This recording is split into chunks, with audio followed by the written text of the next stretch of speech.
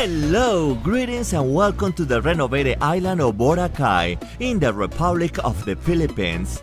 I really do enjoy traveling the world and sharing the footage with all of you through the lens of my camera. All my videos are copyrighted and YouTube does not have my permission to play boring commercials on my channel. Take notes because we will have a lot of good information as always for you. On this occasion, we'll visit the beach of Kuta, go snorkeling with colorful fish, and enjoy the most spectacular mermaids we've ever seen during our travels. We'll also take a tour to the island of Crystal Cove and visit its caverns where the ocean waves enter with all of their power. A special thanks to Sok for helping me with the translation, proofreading, and voiceover of this documentary. Additionally, enjoy the tropical rhythms at the Boracay Salsa and Bachata Festival and the company of the most talented and beautiful dancers with whom I have ever danced. Then, we will show you a zipline, ATV, and kayaking tour in the mountains of Caticlan. And we will record the most spectacular sunsets on this planet that includes the Sailboats Show. We will catch a glimpse of the nightlife of Boracay and its talented performers, and for lovers of kite surfing, we'll take you to paradise. Have all of the details for the ferry transfer and transportation to your hotel upon arrival at Boracay Airport, and general information about the island to use during your stay in Manila, the capital of the Philippines. Finally, a quick summary of our prior visit to El Nido and Puerto Princesa from a few years ago. Are you ready? Let's start now. This is Easy Track 360. Let's go! Our first tour includes a trip to the Farming Mountains in Caticlan, where a zip line of 300 meters one way and 200 meters back, Superman style, awaits you. It's been specifically designed for first-timers and it has a mild level of complexity. This tour costs $50 or about 2,500 Philippine pesos, and it does not include the ATV, which has an additional cost of $20, so you can get bogged down for 30 minutes. Also, this tour does not include lunch. At 9 in the morning, you approach the pier on the white beach with our guide. The presence of tourists is massive even though the high season of tourism has not yet begun. We traveled during the last weeks of February, taking advantage of the end of the rainfall season in South Asia. The high-speed boat transports you to Caticlan, the city in which the airport is located. After a 15-minute walk, a minivan awaits you to transport you to the resort. As I mentioned before, the zipline was for beginners, especially compared to those we've ridden in the Huasteca Potosina in Mexico. It was very easy for me, but it was still an exciting experience. Then you will have access to an hour of kayaking in an area of 100 meters only. Super boring. You cannot pass the rope that borders the other resort. So when they yelled at me as I was passing the border rope to stop, as a good Colombian I answered, "The water is the property of the Republic of the Philippines," and just continue paddling upstream. They also have a trampoline to jump into the river, but as it rained the days before, the water was not clear. Restaurant service is available here. Around noon, the tourists began to arrive little by little, like these muddy girls from Australia who just finished their ATV adventure. The ATV was really dirty and very messy.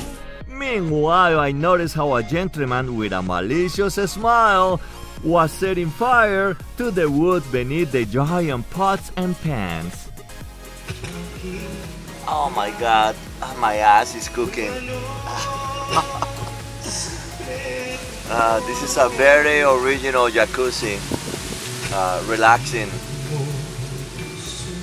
It brings me a lot of memories from Colombia when I was a little boy. Live music brings life into the atmosphere. There is no time limit to stay in this area, but we return to Boracay because of the threat of rain. It's a very pleasant place to visit among friends, and the prices drop as the number of tourists in your group increases. Boats full of travelers arrive for the different resorts in the area in the afternoon as the guide returns us to the pier. Before the pandemic developed, this important tourism center was renowned for its beaches full of garbage and its waters loaded with sewage bacteria. During the period of time when the government of the Philippines closed the island, And with the help from the community, cleanup crews began removing tons of garbage from the sea and designed a better drainage system.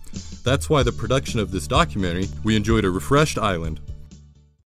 Bali me gustó mucho, toda la energía. Malasia baila muy bien, me encantó. Singapur es una ciudad increíble. Luego está Tailandia, que es mi amor. Tailandia es mi corazón, one love. Y como dice Pitbull, y en Miami tengo a cualquiera. Pero Boracay me ha impresionado la playa, loco. La playa después de Varadero, la playa cubana, es la segunda playa más bonita que he visto. Our next tour is to the spectacular island of Crystal Cove. With a cost of 900 pesos, or $18, it includes a buffet lunch. At 9 o'clock in the morning, we meet in the provider's booth where we make the payment. Be careful here because it's very easy to lose the direction of the group and end up on the wrong boat. Our first stop is West Cove at Boracay, Balabag. Here we find the ruins of what is formerly a luxury resort that operated without an environmental permit that the government had discovered during the pandemic. The waves are somewhat strong here. I don't think it is a good place to swim, much less leave your children without any attention. Do not forget river shoes for these trips, otherwise you will pay the painful price while walking on the rocks. After the ruined resort, we stopped for a while to snorkel with corals at a depth of 5 meters. The colorful fish were a little shy. Do not forget to bring bread or bananas to keep the tiny fish near you. On this occasion, we were not as lucky and we did not discover the presence of beautiful mermaids, but later in this documentary, I guarantee that we will find them. Keep in mind the snorkeling masks have an additional cost, but it is minimal.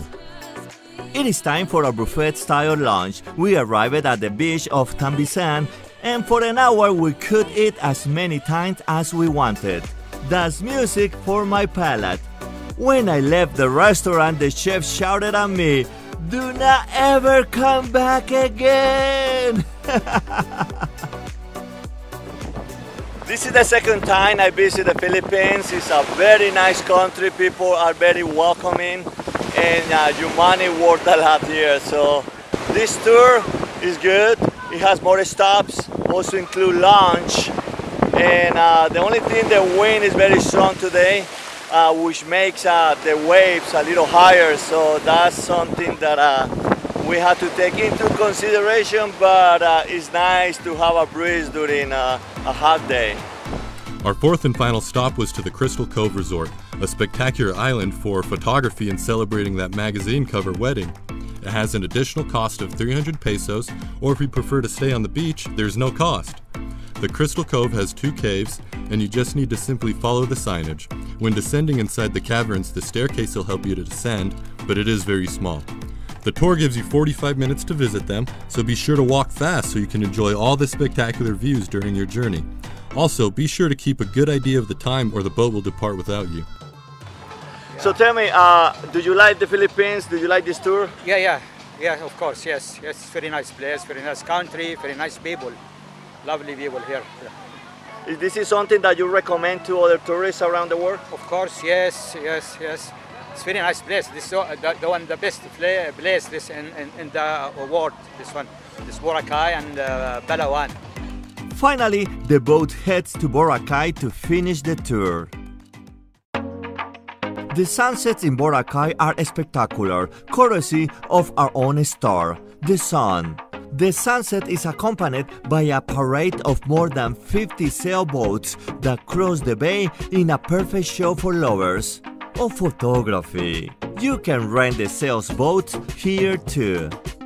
It was an unforgettable experience to enjoy the sunset while dancing a salsa bachata in the company of beautiful ladies. And since we are talking about dancing, during the last week of February, Boracay hosts its own tropical music festival, the main reason for our trip during this season. Every night the meeting point was in Chacha's bar. For 25 years, I used to live in Beijing. And Universe brought me here. Sometimes people ask me why I choose Boracay. And I always answer that Boracay chose me. Because 3 years ago, right before the pandemic started, I was planning to come for Latin Dance Festival. Actually, today there is another festival, and I don't know what I was thinking at the time. I just came directly from Thailand here and China closed the borders. And now I'm living here in this paradise, you can see. There, everybody began to warm up their bodies, preparing for the gala night being held in the convention center of Paradise Gardens, where we enjoyed the choreography and unique flavor of artists who love tropical music. Before and after each of the shows, as is typical in any tropical music social, the dance floor is open to savor the rhythms of salsa, bachata, and kizomba. The next morning, we had the opportunity to board the party boat with a cost of 800 pesos. We left at 9 in the morning to Puca Beach, where for an hour you can enjoy the sand, music, and rumba. During the tour, the different DJs were alternating until it was my turn. And with good music playing, everybody on the boat began dancing. Then we arrived at the snorkeling area, which contained corals at a depth of 5 meters. Our cameras captured the most beautiful mermaids my lens has ever recorded. After an hour and a half of fun and rumba, we headed back to the pier. This tour does not include lunch or snacks. And what are you expecting for 800 pesos? So always bring water and your favorite cocktails during all your tours. I meant to say snacks. We're very happy. Even if we are going through tough times, we seem to be smiling. We're very hospitable. We love people to come and visit our country, show off our beautiful tourist spots, our food. So what are you drinking this morning? Some taho. It's a snack, Filipino snack. It's very sweet. How you call it? Taho. Taho. Yeah. All right. And what is inside? Don't ask me. I don't know. But it's a sweet. Some sugar. Yeah, it's sweet sugar. Some jelly stuff, and yeah, it gives you some energy for sure. Definitely. The nightlife in Boracay has diversity for all tastes. There is live music courtesy of talented Filipino artists who take you through a variety of genres throughout Playa Blanca.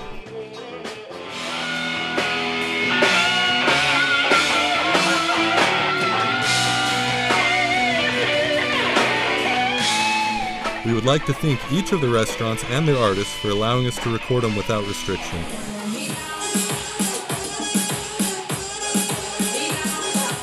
It is very common that our cameras are not welcome in the other countries when we want to present their talent to the world. While walking along the beach, we heard an angelic voice standing out among the different artists in the area, and to our pleasant surprise, we met Joshua.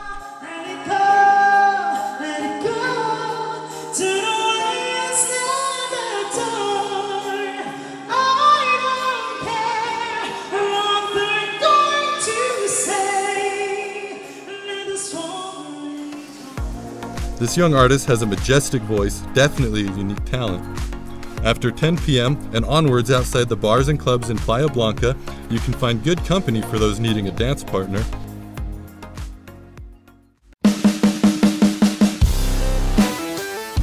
For lovers of kite surfing, this is paradise almost all year round. Bulabog Beach has the perfect conditions and wind gusts for this sport. Sí, uno de los mejores del mundo, sí. Porque hay aproximadamente unos 300 días de aire al año. Además el aire que hay aquí se llama alisio, es un aire que hay en pocos lugares del mundo y siempre viene en esta dirección. Entonces hace que la cometa sea más fácil de manejar y siempre va hacia la costa, con lo cual no hay peligro de que te vayas a la fondo del mar. Algo que noté, uno de estos chavos se subió más de 15 metros. ¿Eso es bajito? Y los hay más bestias, sí. Depende, hay varios tipos, está freeride, freestyle o con windfoil, que es lo que van algunos chicos por ahí. Freeride es simplemente deslizarte, freestyle es saltar, hacer un montón de virguerías y hay saltos espectaculares, de 100, 120 metros, han llegado a 130 metros aproximadamente, el récord del mundo creo que está.